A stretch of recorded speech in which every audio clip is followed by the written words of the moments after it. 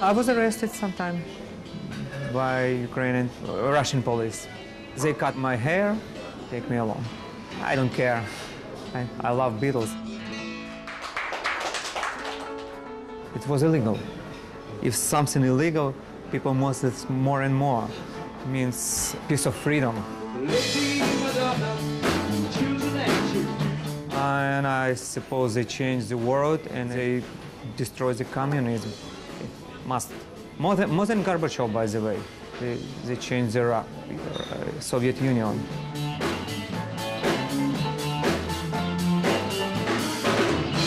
When my mother and father listened at the first time Beatles music, they don't like it.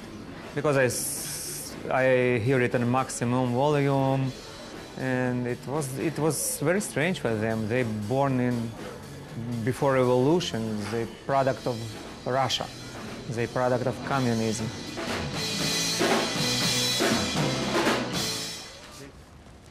For Beatles superfan Kolya Vasin in St. Petersburg, this is a big day, John Lennon's birthday.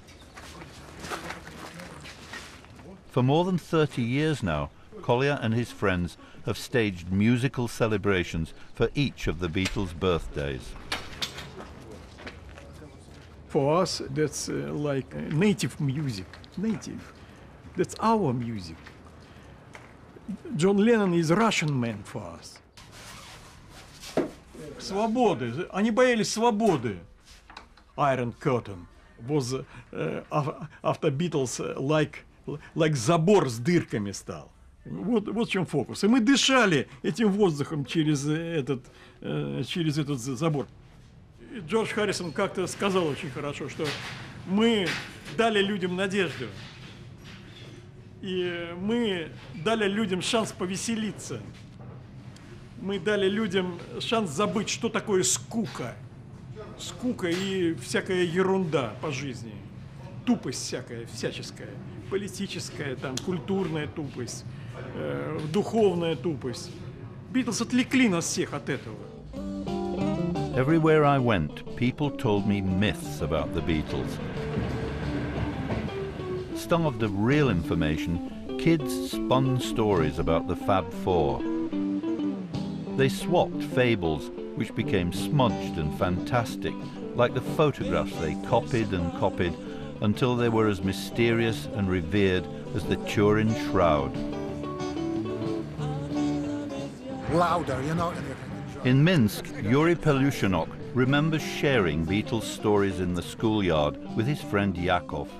Everybody who is bringing the rumor in class, everybody listening to him, and he's enjoying of attention. Do you know that English Queen gave John Lennon a gold car? It's pure gold. No, it's not. It couldn't be pure gold because it would be too heavy for John Lennon to escape from his fans. No, it's not. No, it was a silver. No gold, no silver. But the most persistent myth is the story of the secret concert. In towns and cities across the Soviet Union, millions of fans, convinced by the song Back in the USSR, believed the Beatles' plane touched down near them to refuel on the way to Japan. Then the legend tells how the Fab Four emerged from the plane to play an impromptu concert on the wing. It was religion, you know, some bright light in a dreary life. It was quiet revolution in our brains. It's something secret. You have it in your heart. For his John Lennon birthday party in St. Petersburg, Kolya Vasin has assembled a dozen tribute bands to play once again the music which seduced a generation.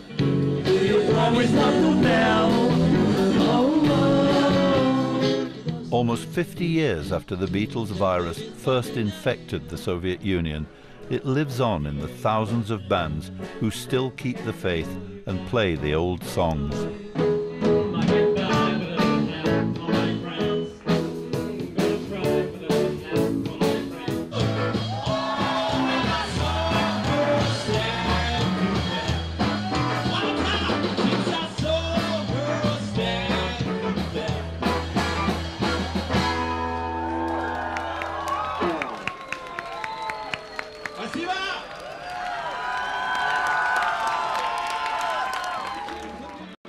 being with that audience in St. Petersburg, it was obvious that the Beatles' songs still connect with kids as well as with their grandparents.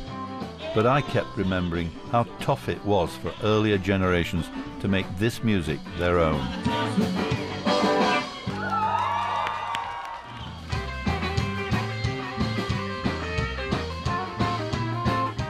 In Minsk, Yuri Pelushchenok decided the only way he could follow the Beatles was to build his own guitar.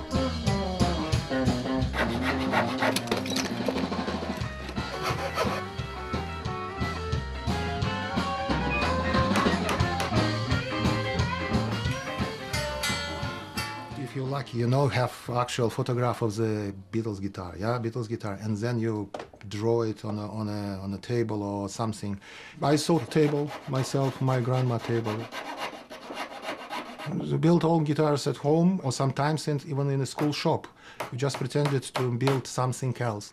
The biggest challenge was to make a pickup to get that rock and roll sound. I think it was a Young Technician magazine. Someone shared the idea. So how to build a pickup out of telephone receiver. So the next day, receiver's gone. All around the country. It was just like that. No, gone. Then there was the problem of finding a speaker. Propaganda should sound loud. If a militiaman or policeman is not watching you, you just climb. And you have a decent speaker. Equipped with his homemade guitar, Yuri was ready to follow the Beatles to rock and roll heaven. You just hear it and you want to do it. You want to be part of it. You want to be like them. You have never seen them, but you want to be. You join together with your band, you play, and you're happy. Все это настолько было громко, понимаете ли? Дом вот так трясло. In Minsk, Yuri Pelushchenok brings his band together for the first time in 30 years. Yuri wrote a song to recall those days when Soviet kids were hungry to make rock and roll. Подсветочных окон с гитарами за 7,50 со снятой струной сидели битлами больны и задавали тон всему району пацаны гитарную игрой. А если подключить гитару через усилок, используя для этого переносной транзистор, тогда можно сыграть нечто похожее на рок и бить при этом барабаны из пустых канистр. Эй, парень, не буди гитарой, спящих в хрущевках людей не поймут здесь гитары твоей. Я выпилил себе гитару из доски, установил звукач из трубки телефонной, но одна тяга струн, она распалась на куски, когда играл я соло своей песенки коронной. Эй, парень, не буди гитарой, спящих в хрущевках людей своей песни с припевом. Oh, yeah.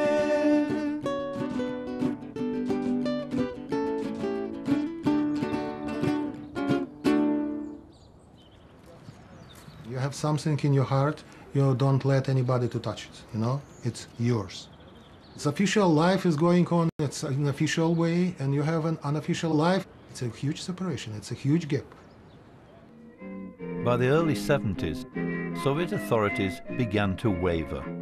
It was time to make some cautious compromise with the Beatles' generation, or at least make some money. State factories churned out guitars. The state recording monolith Melodia released a few Beatles tracks, identified at first as folk songs, played by an anonymous vocal instrumental group. Copyright fees were ignored. The Communist Party went into the bootleg business. Not we won the victory, they lost. And they say, at least we will squeeze some money out of it. Make a virtue of necessity, just couldn't win, you make money.